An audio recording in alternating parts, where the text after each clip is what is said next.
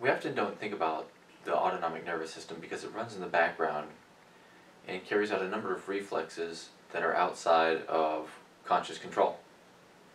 But this thing is pretty great because it allows us to not think about things like how we move our blood around or how we move food and liquid through our digestive tract and how we regulate respiratory and cardiac rates. In this lecture we're going to give the autonomic nervous system a little bit of the attention that it deserves. First we'll cover the sympathetic and then parasympathetic divisions of the autonomic nervous system.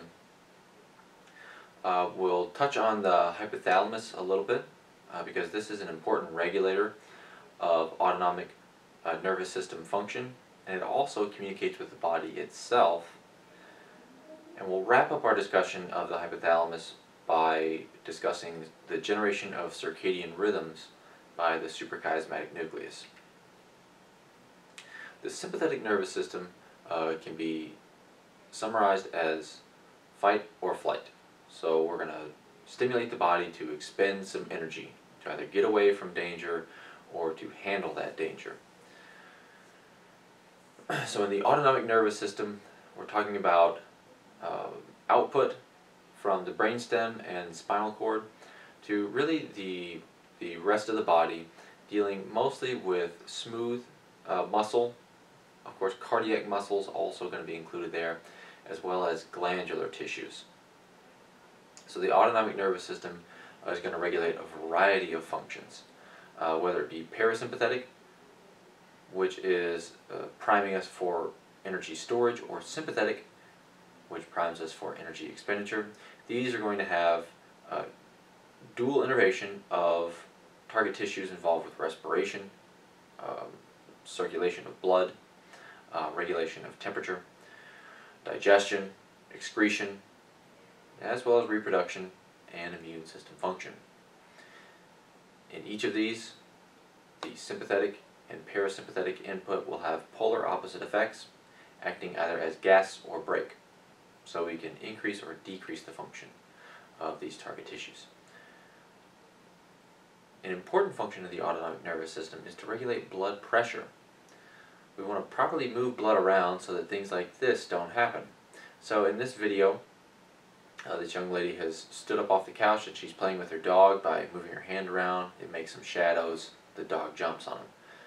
What stands out more in this video is her loss of consciousness and drop to the ground. This is caused by postural hypotension. So when she stood up, her blood was subject to gravity just like everything else, and it was pulled from her head. Normally we respond by increasing the movement of blood into the head. You can see that she's fine here. But if we don't properly move blood around, we'll suffer a little dizziness, maybe some stars in our eyes or blurred vision, loss of balance, or even loss of consciousness. So it's important that we move blood around. And again, this is something that we don't think about because it happens automatically. We'll cover the barrel reflex in a little bit. So the autonomic nervous system can be divided into sympathetic, fight or flight, and parasympathetic, rest and digest. These are going to have opposite effects on the target tissues. Sympathetic will stimulate the heart, inhibit the GI tract. Conversely, parasympathetic will slow down the heart and facilitate digestion.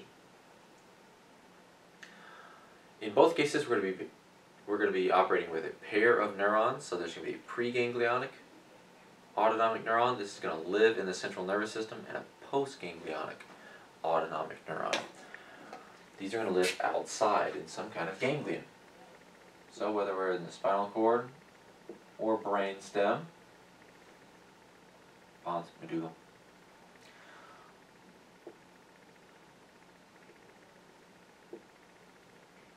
In the sacral spinal cord, we have the rest of our parasympathetic. These are going to have long fibers here acting on short fibered postganglionic. So the postganglionic neurons are going to be very close to the target tissues compared to the sympathetic neurons that are going to be in the thoracic and upper lumbar spine. So these are going to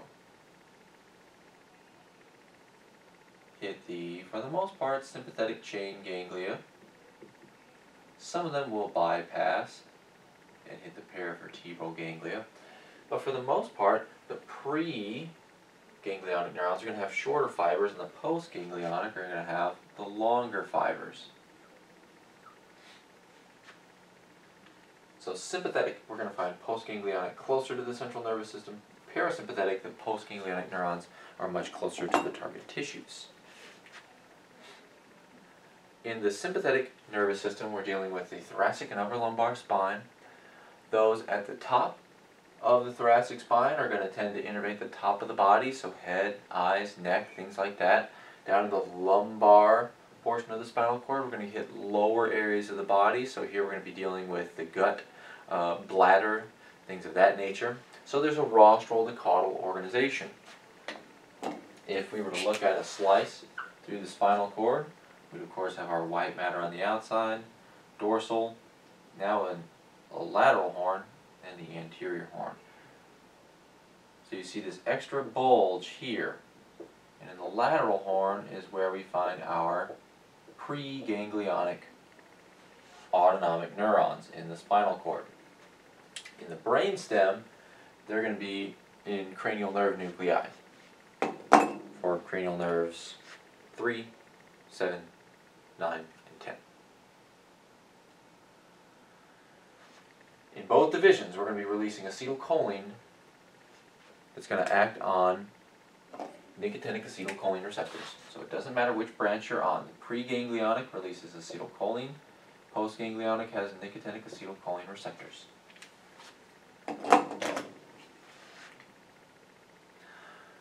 Again, there's a thoracic to lumbar organization here, and we need to stimulate nicotinic acetylcholine receptors. If you knock out nicotinic acetylcholine receptors, no more postganglionic response in that sympathetic chain ganglion. That's what they've recorded here. Notice the robust depolarization in response to presynaptic stimulation. Whenever we knock out nicotinic acetylcholine receptors, no response. The largest collection of postganglionic sympathetic neurons are going to be here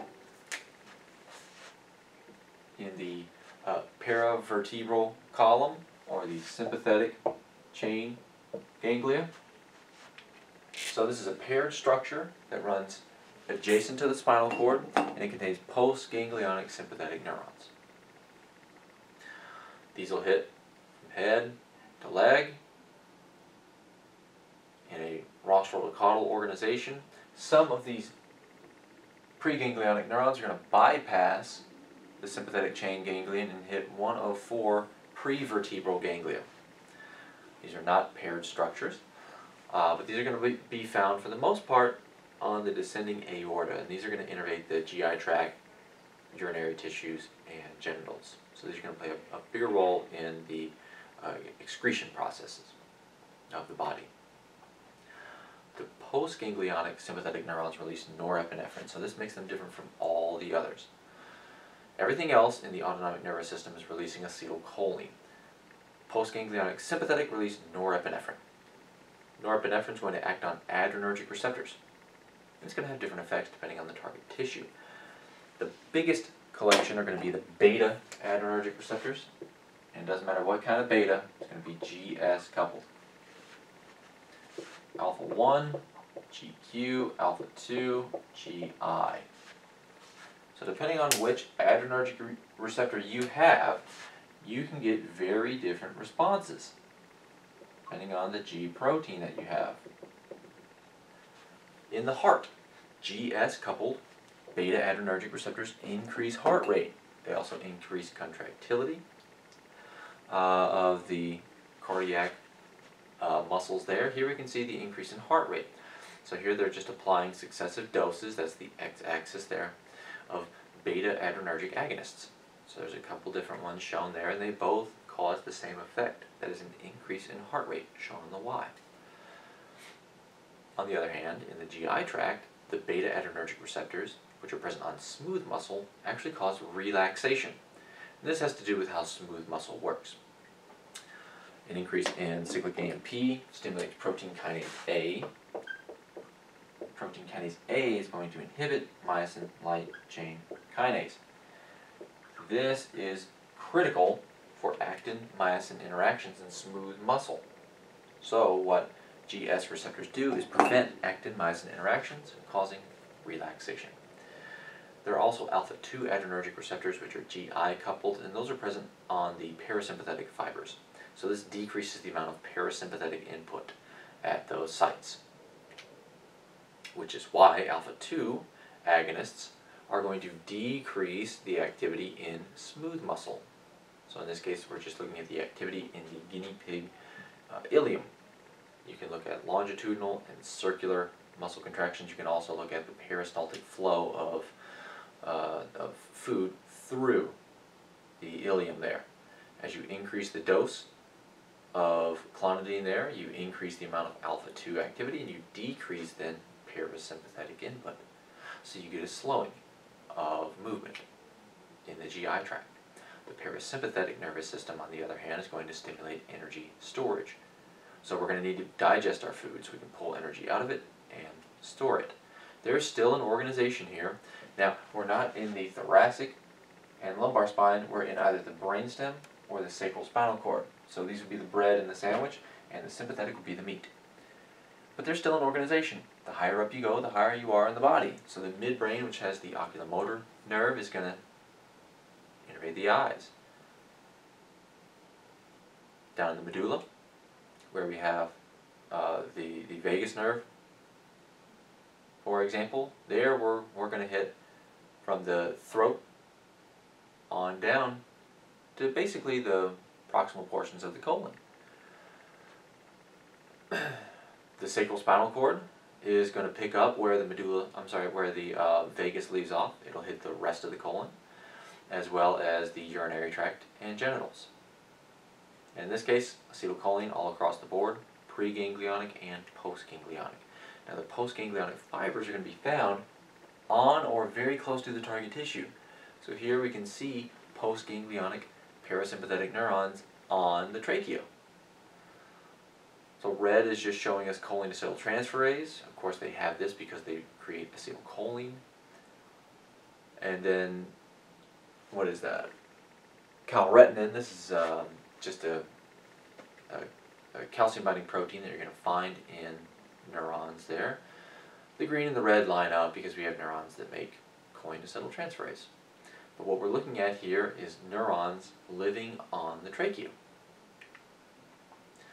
The parasympathetic output is going to act on muscarinic receptors. So the postganglionic neurons release acetylcholine, and that acts on muscarinic. We got really two classes. There's the odds.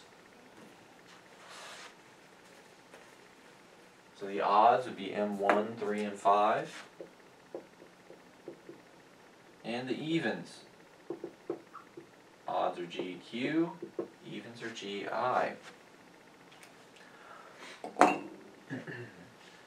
GI-coupled receptors present at the heart are going to slow heart rate because they decrease the amount of cyclic AMP and they slow pacemaking.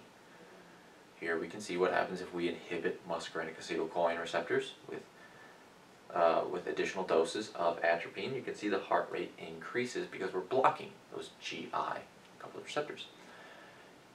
Down in the GI tract, GI would actually be stimulating. So are the GQ-coupled M3 receptors. M3 seems to play more of a role here. So this mess of data is just showing you what happens whenever you apply the muscarinic agonist here, carbachol in this case, in wild type or knockouts. So in this case they're knocking out either M2, M3, or both. You see the biggest effect when we knock out M3. So here we're looking at the bladder on top, males on the left, females on the right, ileum on the bottom, males on the left, females on the right. So we have consistency between the two sexes there. In the bladder it seems almost exclusively M3. Down in the GI tract there's probably some M2 there, and since we're dealing with smooth muscle, GI will also stimulate it. So these two branches of the autonomic nervous system are going to work together in the baroreflex. That reflex that allows our blood pressure to remain fairly constant. So let's say we have a change in blood pressure. We're going to automatically change the size of our blood vessels to respond, so we don't get dangerous decreases in blood flow to the head or dangerous increases. So if we have, let's say, an increase in our blood pressure, this is going to be sensed by stretch receptors on a few different cranial nerves. Cranial nerves 9 or 10 are going to work together to sense blood pressure, and they're going to feed into the medulla. They're going to arrive at the nucleus of the solitary tract. So here's our brain stem. That's the BS we're dealing with right now. So the solitary tract nucleus here has a few different nuclei. In this case, the baroreceptor nuclei is going to be stimulated by an increase in blood pressure.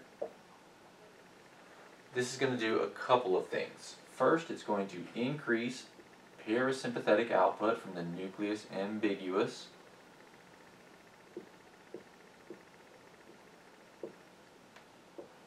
Nucleus ambiguus with the M sound there is a motor nucleus, so it's an output. This will stimulate the vagus then to decrease activity of the heart, decrease heart rate via those M2 muscarinic acetylcholine receptors.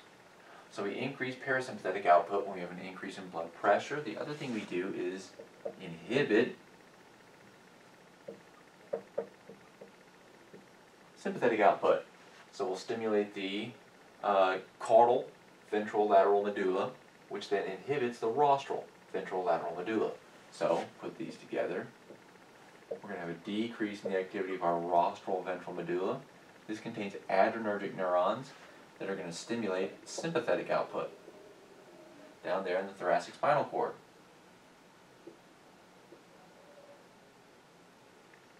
So we decrease sympathetic output, and that decreases activity of our beta adrenergic receptors. Both of these are going to act together to decrease heart rate and contractility so that we can decrease our blood pressure. If there's a drop in blood pressure, this whole thing flips. We'll have a decrease in activity in our baroreceptor nucleus. We'll decrease inhibition of the sympathetic nervous system, so we have an increase in sympathetic output. And we'll decrease activity in the nucleus ambiguus, so we have decreased parasympathetic output.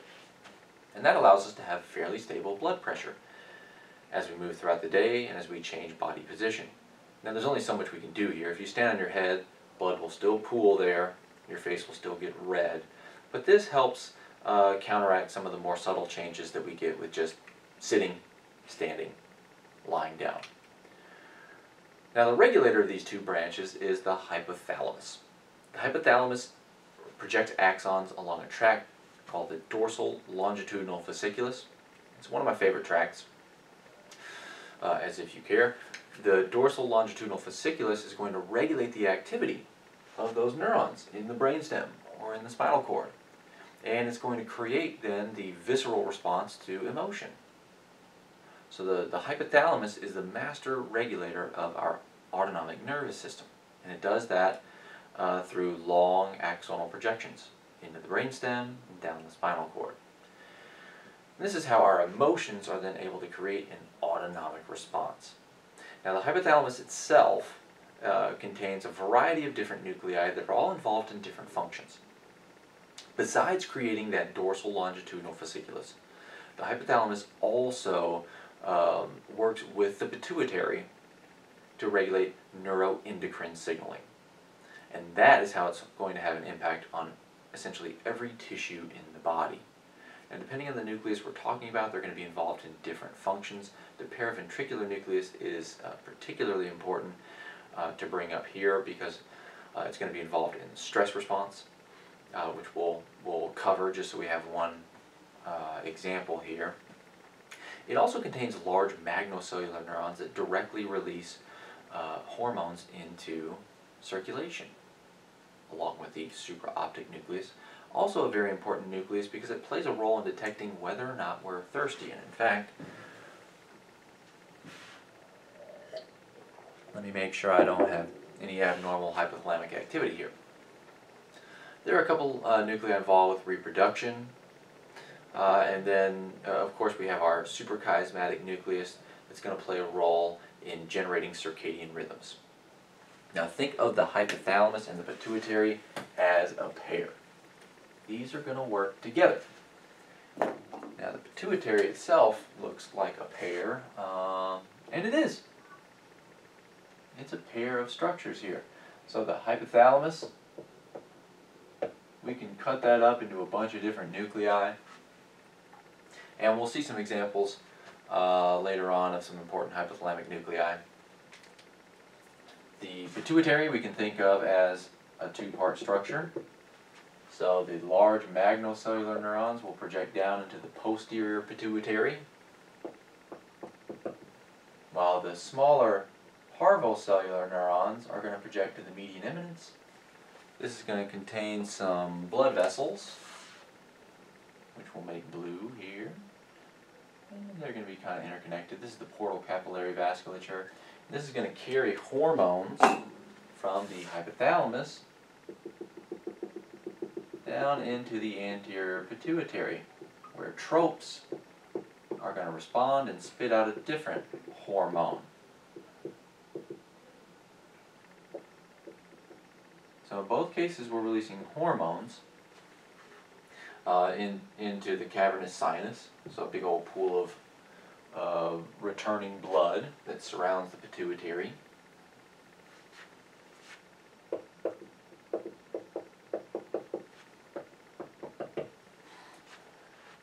In the anterior we have to do the old swaparoo from a hypothalamic hormone to a pituitary hormone. In the posterior, just direct release. Now the hypothalamus is a great place to regulate neuroendocrine signaling as well as autonomic function because it's so well connected. It has input from the limbic system, such as the amygdala and hippocampus, so it has some idea about our emotional state, recent memories, and it's also connected with the forebrain, so it knows what we're trying to do. It has some idea about our plans, and this is how emotion and knowing, for example, that you have to get up in front of a group and speak will create those visceral responses. Your hypothalamus can create a stress response, which we'll go through in just a bit, and it can also regulate your autonomic nervous system through that dorsal longitudinal fasciculus. But for the most part, we're going to just focus on the pituitary here. So we got our small parvocellular neurons that then communicate via the portal capillary vasculature here to affect the anterior pituitary. Now the site of release is the median eminence. The cool thing about the median eminence is that it has a leaky blood-brain barrier. So the capillaries here have little breaks in them, and that allows hormones to get into blood. That's exactly what you need to have happen so it can be carried down into the pituitary. Here at the median eminence we see a collection of dense core vesicles. Next to our capillary bed here, those dense core vesicles are of course filled with peptides, hormones. So not classical neurotransmitters being released, other than a little dopamine. Other than that, peptides. That's what it's all about. Those peptides that then get carried down to the anterior pituitary and they get exchanged for another hormone. The magnocellular neurons in the paraventricular and supraoptic nuclei project directly down into the posterior pituitary to release their hormone into the cavernous sinus.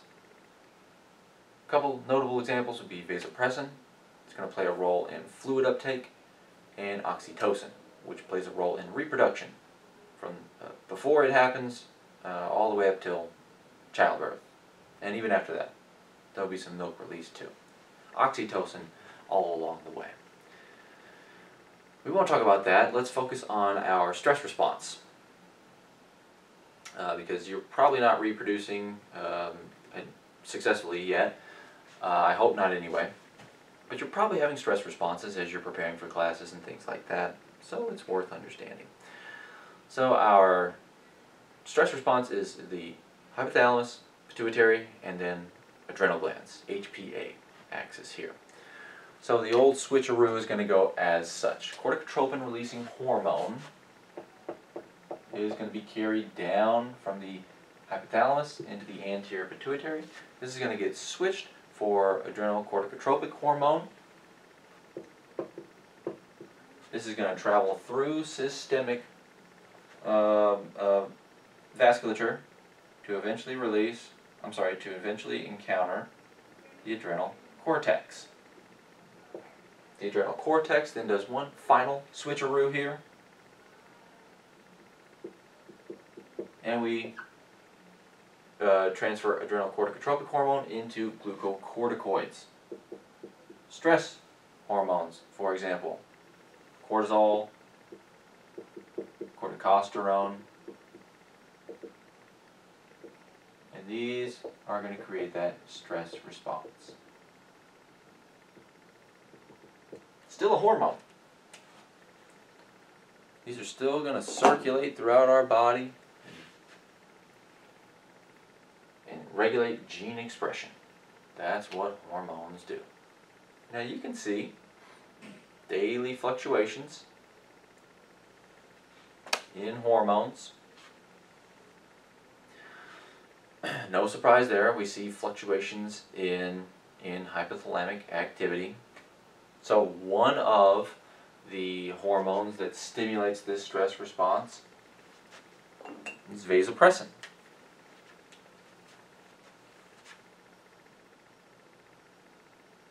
Also called antidiuretic hormone. So these will act as a pair. And you can see here the circadian oscillation in vasopressin levels. Now part of what this will do is act on the anterior pituitary and then stimulate a little bit of a stress response. So you can see the daily fluctuation there. When we have our stress response, the release of stress hormones causes them to then bind to the glucocorticoid and mineralocorticoid receptors. These are transcription factors that live in the cytoplasm, and upon hormone binding, the inhibitory complex is released, they move to the nucleus and affect gene expression. They're going to do a few different things depending on where they act. Now, in the central nervous system, what they're going to do is provide some negative feedback. They're going to act on GABAergic interneurons and cause them to inhibit these hypothalamic neurons. So the feedback of stress hormones helps turn this whole system off by stimulating inhibitory interneurons. So we don't have chronic stress, because chronic stress decreases neurogenesis in the hippocampus. So what we're looking at here are counts of neurons.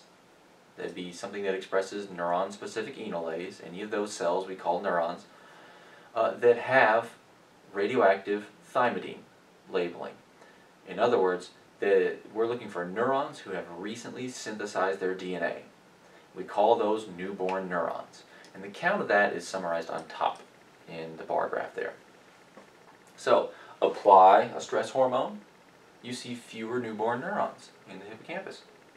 Remove the adrenal glands, you see a far greater number of neurons in the hippocampus. Since we think newborn neurons in the hippocampus are probably important for memory function, we think of this as an explanation for the memory impairments we get with chronic stress.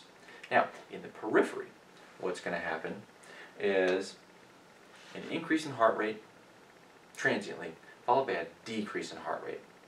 And that's what these data are showing here. What they did was chase geese around, catch them, that's kind of stressful, and then they give them an injection. Either a sham injection or an actual injection of adrenal corticotropin releasing hormone. This. When we inject this into the blood, it stimulates the adrenal glands to release stress hormones. I put a red line there to show you the change in heart rate. So there's a brief elevation when the geese get chased around. That makes sense. This is likely due to sympathetic output acting on the adrenal medulla. But the stress response acting on the adrenal cortex causes glucocorticoid release, which actually decreases heart rate. Whether you're a goose or a human, same thing, you get a decrease in heart rate. And this makes sense. Stress response causes an increase from the sympathetic, so you'd want another type of input to cause a decrease in heart rate so we don't get dangerous elevations. The other things that happen would be glucose release from the liver. This is priming us for action. We're having some kind of a stress response, so we need to do something. And also suppression of inflammation, because inflammation can lead to pain. We don't have time to deal with pain if it's a stress response. But inflammation is also an important function in suppressing infection. And this is why with chronic stress you see higher rates of sickness, because one of those genes that are targeted by our stress hormones would be the pro-inflammatory genes and anti-inflammatory genes. And what we see then is a shift toward anti-inflammatory responses. So it's much harder to mount an immune response if you have an infection. Now, I want to focus in on the suprachiasmatic nucleus, because this is going to generate our circadian rhythms. Here we can see some circadian rhythms in a few different brain regions. The suprachiasmatic nucleus has the greatest fluctuation there. Other hypothalamic areas like the subparaventricular zone also see this fluctuation. You'll see it also in the cortex, but not as clear. So the suprachiasmatic nucleus is the area where we think of as generating our rhythms. It's the clock of the hypothalamus and thus the rest of the central nervous system. When you remove the suprachiasmatic nucleus, like we see here, so at the very top, everything's intact. Then where it says SCNX, they've lesioned it. All the little black bars are showing you movement, and the blue bars are showing you when it's dark. The rats like to run around in the dark. There's no real circadian rhythm here. We tend not to see the movement during the dark periods. They're kind of all over the place. When they implant a new suprachiasmatic nucleus, they see the restoration of circadian rhythms. So it's all about the SCN. Now there's two parts. There's the core of the SCN, which has a vasoactive intestinal peptide. This is just a neuropeptide, the suprachiasmatic nucleus. And what that does is synchronize the activity, this along with electrical synapses. So it creates kind of rhythmic fluctuations in activity. What vasoactive intestinal peptide is going to do is act on GS-coupled receptors that are going to provide long-lived excitation. The shell of the suprachiasmatic nucleus contains GABAergic projection neurons that then project to other regions and inhibit their function. More on this in just a bit. Now, the timekeeping of the suprachiasmatic nucleus is based on a few different transcription factors. So we're going to have oscillations of transcription factors. Some that are more abundant at day and others at night. So we have transcriptional activators, clock, NPAS2, BMAL1, higher during night. And then we have our day transcription factors. These are going to be period and cryptochrome.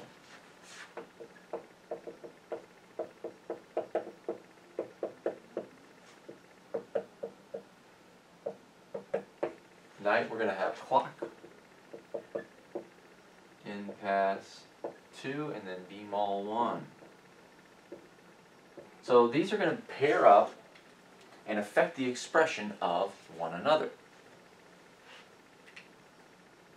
So clock, BMAL1, and then NPAS, BMAL1 are going to form heterodimers, and then it affect the expression of different genes. For example, vasopressin, AVP, which is shown on top there. In clock mutants, which don't thus have the ability to pair up there and increase expression, you don't really see that circadian oscillation in vasopressin levels. They're also then going to promote the expression of Rev and RORA. So these are going to promote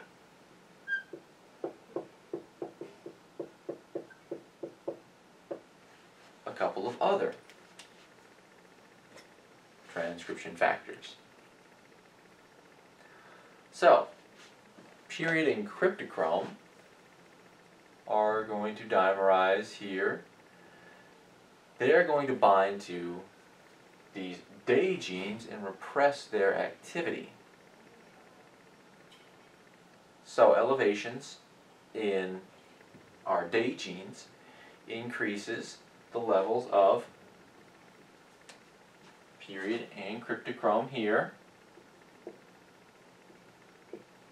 So these will increase night genes will increase our day gene expression. Then what day genes do is reduce the activity of our night genes. So they provide a little negative feedback. So that the night genes drop, followed by the drop in day genes. So,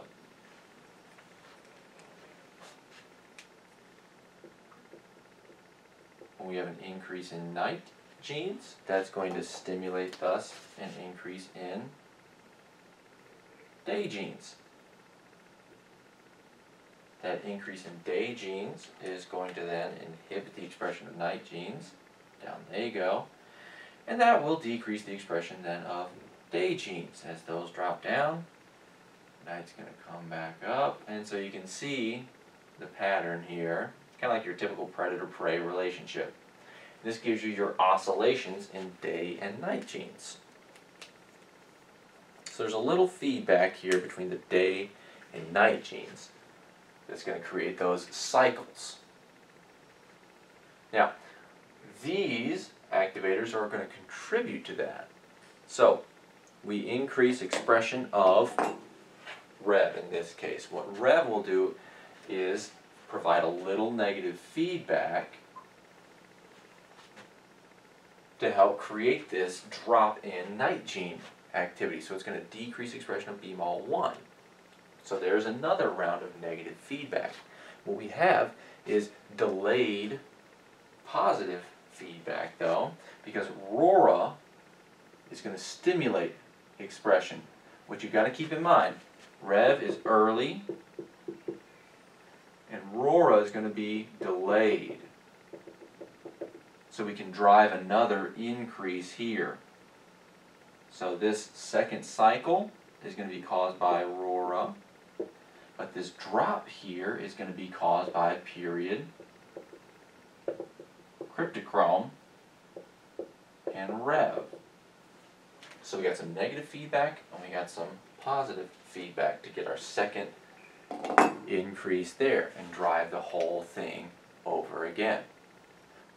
Now, of course, we have this internal clock of transcription factors that creates some basic cycles of gene expression that'll make the suprachiasmatic nucleus more or less excitable. But we're also sensitive to environmental cues. And the most obvious of those would be light. So some of the retinal ganglion cells within the retina are sensitive to light. So they're going to be intrinsically photosensitive retinal ganglion cells, and they project from the retina to the hypothalamus and innervate the suprachiasmatic nucleus. There, they release the neuropeptide deuteric adenylate cyclase activating peptide. And the name there tells you that it's going to stimulate GS coupled receptors and stimulate adenylyl cyclase.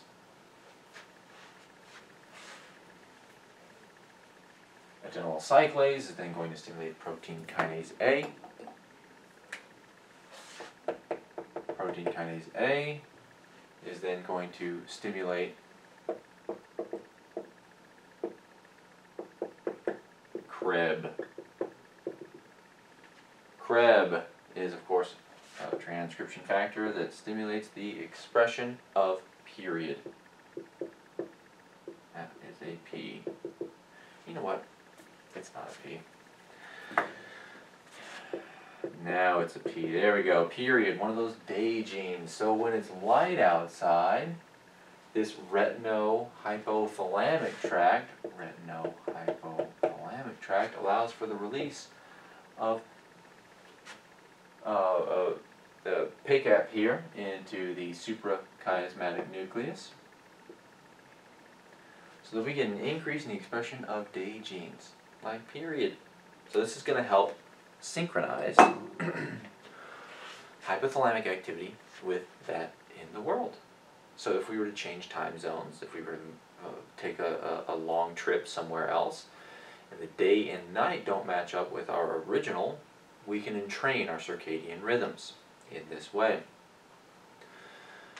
Of course, then the hypothalamus is then going to synchronize the peripheral responses through hormonal release, and also, of course, that dorsal longitudinal fasciculus that then stimulates that sympathetic activation that we get throughout the day. Now, the sleep-wake cycles are going to be regulated by different hypothalamic nuclei. The suprachiasmatic nucleus is the clock. This is the one that generates those fluctuations in activity. So the SCN is the clock. We're going to get those daily oscillations in activity. Now the output of the shell is going to inhibit its targets. Ultimately, we're going to try to hit the lateral hypothalamic area to stimulate the release of orexin. Orexin is going to project widely. It's going to hit the cortex to stimulate the cortex, and it's also going to hit our reticular activating system to stimulate monoaminergic neurons that also lead to arousal of the cortex. So, let's have a look at the circuitry here. Now, of course, that shell of the SCN contains GABAergic neurons, so they're going to inhibit their target. In this case, the subparaventricular zone. By inhibiting the subparaventricular zone, it won't inhibit its target. In this case, the dorsal medial hypothalamus. Since it's not inhibited, it's active. Lateral hypothalamus is then stimulated. This is our wake nucleus. The dorsal medial hypothalamus will also then inhibit the sleep area. That's the ventrolateral preoptic area.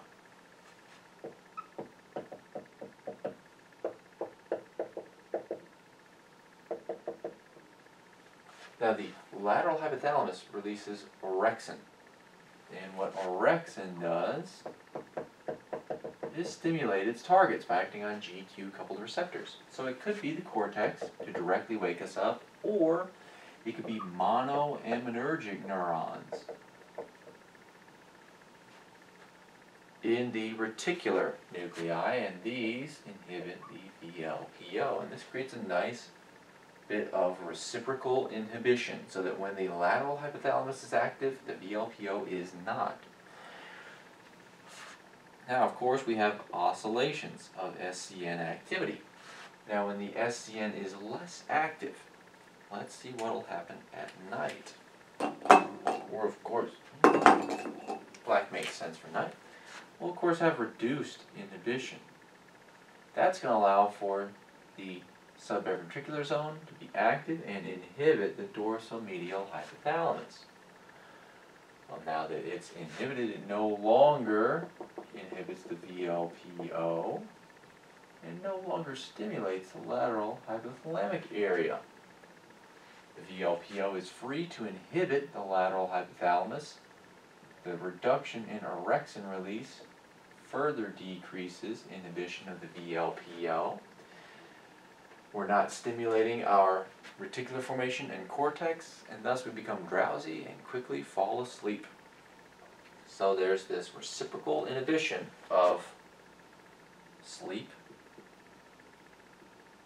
and wake circuitry, so that only one is going to be active. We have to think of these as being on a teeter-totter. When one is a little more active, it's going to inhibit its target and decrease its own inhibition. But those circadian oscillations in the SCN are going to create oscillations in the activity here, so that when another becomes more active, in this case the sleep nucleus here, it prevents wake circuitry. So we have a clear change between sleep and wake. And that covers it for this lecture. If anything's unclear, fill out the questions box. I'll see you later.